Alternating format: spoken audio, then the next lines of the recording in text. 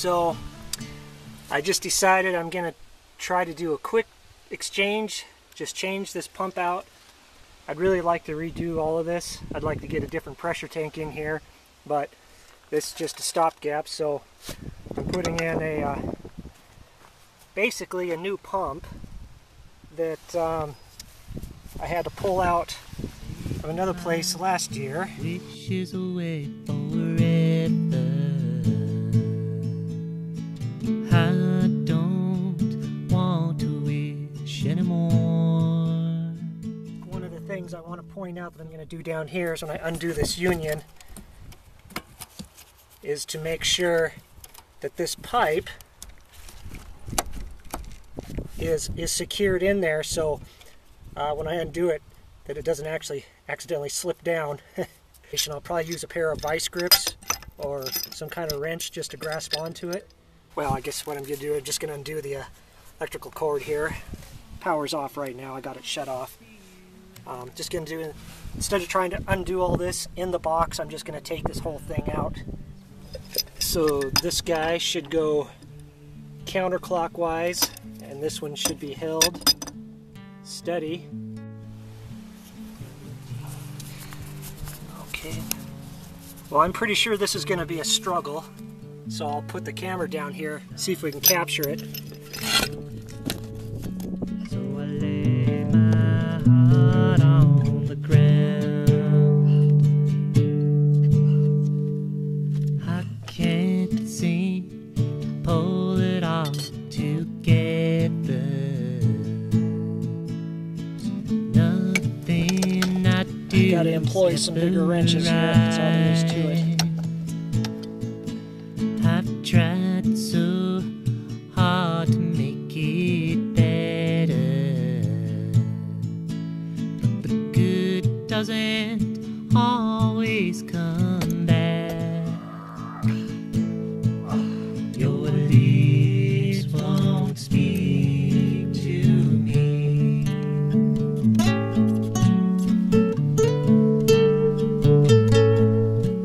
Your voice won't call for me. Not me. So I lay my Okay, so what I ended up doing to break that is I actually put my foot on this end of the wrench and balanced myself on these wrenches to break it apart. Now there's a couple other things you can do. Sometimes that doesn't work. You can take your torch and heat up the fitting till it's really hot and then try to budge it. And then it just gets to a point where it's not worth the fight. You just take a hacksaw or take your Sawzall with a hacksaw blade and just cut it through if it starts being too much of a fight, because it's just comes to a point where it's not worth the hassle. So a good little trick to keep in mind: Sawzall and hacksaw blade.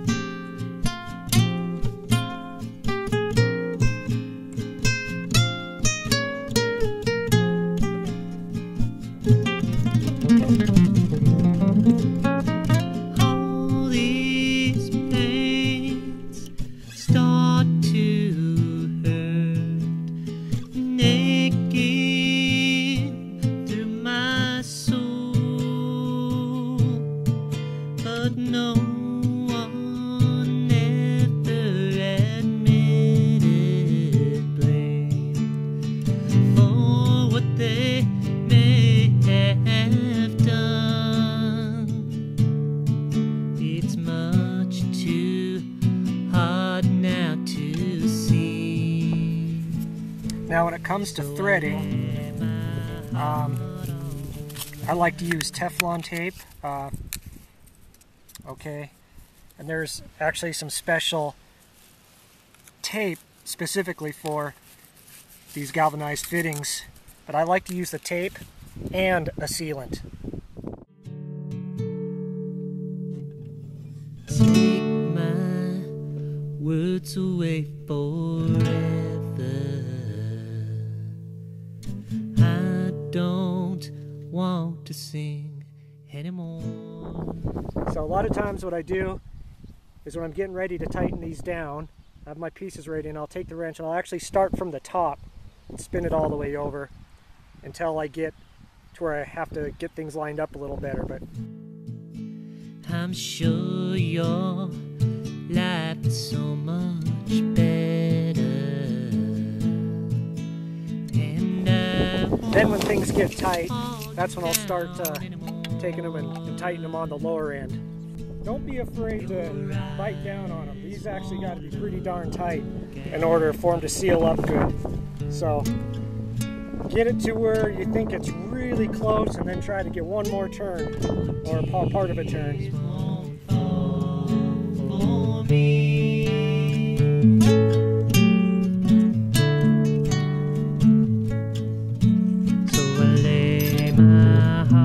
Ready to hook in the pipe. This piece is going to be a little bit shorter now, so I got to cut him.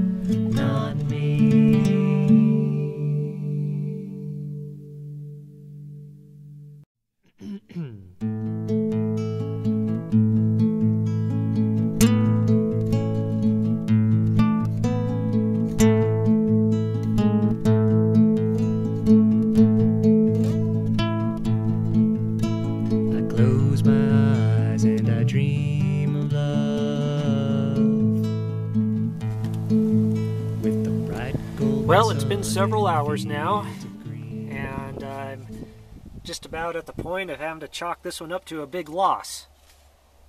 And it doesn't matter which adjustment, doesn't matter how I adjust the pressure switch, change them out.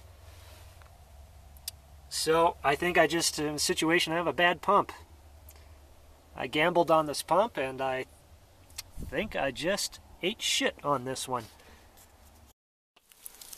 So I got all kinds of problems going on here. This pump that I thought was good is actually bad. Something's wrong with the motor.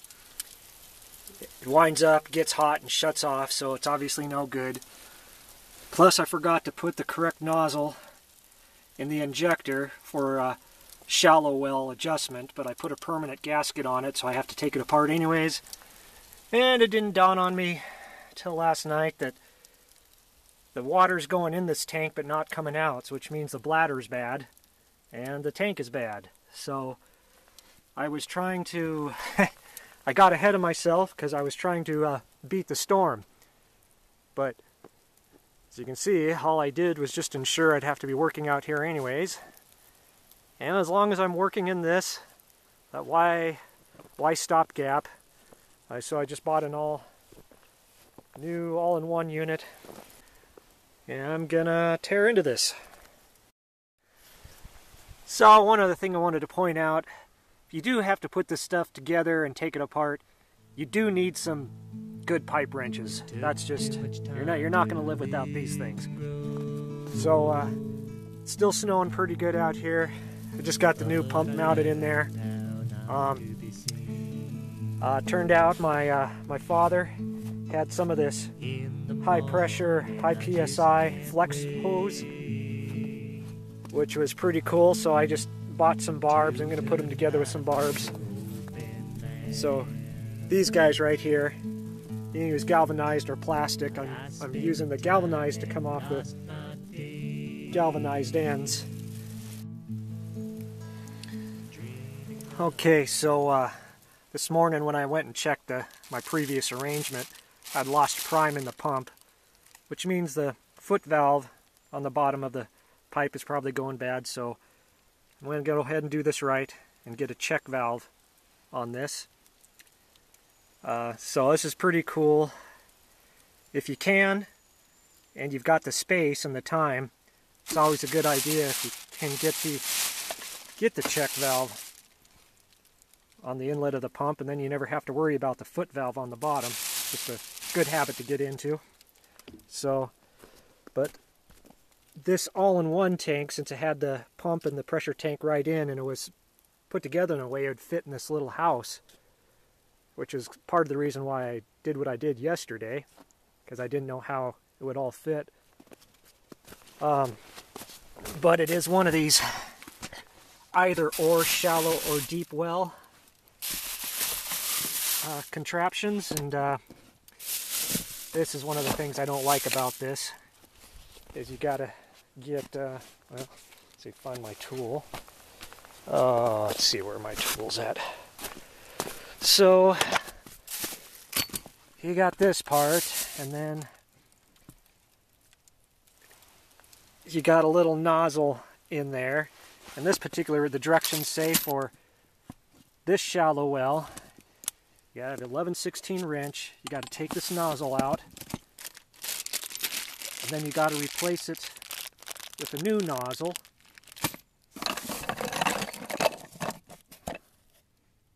With the correct tube, which got a number on it, so it's like how many steps do you possibly have to do just to get something to work.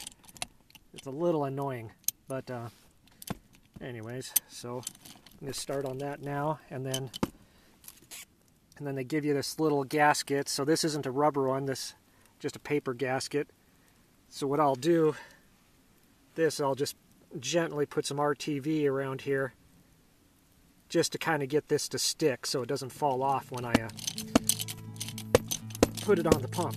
So anyways, you do what they say, take out this little nozzle thing and replace it with the nozzle that's in the kit. There it goes. Okay, day number 3. So, as of last night, it was getting dark and the pump's still not running correctly, even though everything's new. The pump kicks on and kicks off, so the overload kicks off, which means, well, the manual says either the voltage is too low or it's wired incorrectly, which is kind of not the issue here. So the only thing I haven't checked yet is to actually pull the pipe out of the casing and see if the foot valve or the strainer is completely corroded. Let's see. Still pretty cold out here today. Not too warm this morning.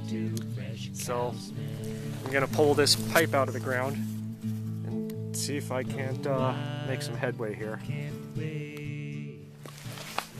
So I pulled the pipe out of the ground and took the foot valve and strainer off. There was some corrody stuff in there, not as bad as I had hoped. Just doesn't seem like it was in bad enough shape to really be causing a problem. I gotta wait for a couple of things to warm up in here, so I'm just gonna go to the store and again. So got the foot valve changed, which is good because the other one wasn't keeping its prime. And I don't know why it just dawned on me, but the pump was still kicking off, and I thought I just better take the multimeter and test it. I was under the assumption this was 120 out here. Turns out this is actually wired for 220. I have no idea why I didn't think of this earlier. So now the pump is working perfectly.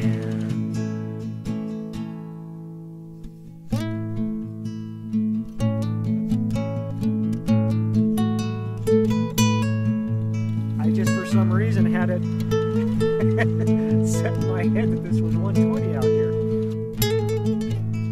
I lit the candle as the sun went down. I pulled some laughs from a jar. I could not find my way to town.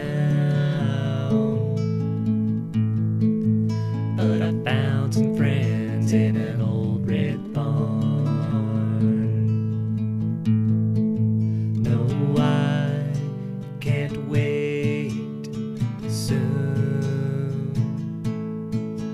No, I won't be late until then.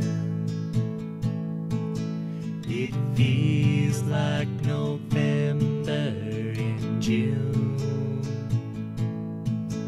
and I can't remember when. No, I won't be late soon. So I just kind of leaving the wood frame on there just because the thing was already attached and I didn't have anything else to attach it to. So what I'm going to do is I'm going to take this concrete bit and I'm going to drill a little hole in the wood through the concrete and use concrete screws just to tack this thing down, just to keep it in place, just so it won't vibrate or rattle around so much. So these pumps with the shallow well or the deep well application have this removable nozzle. And you see with the check valve and water, it's good not to let this get too heavy because the weight might actually break the seal. So I just put a little clamp here just to kind of make sure this whole mechanism isn't supporting all the pressure. It feels like November in June,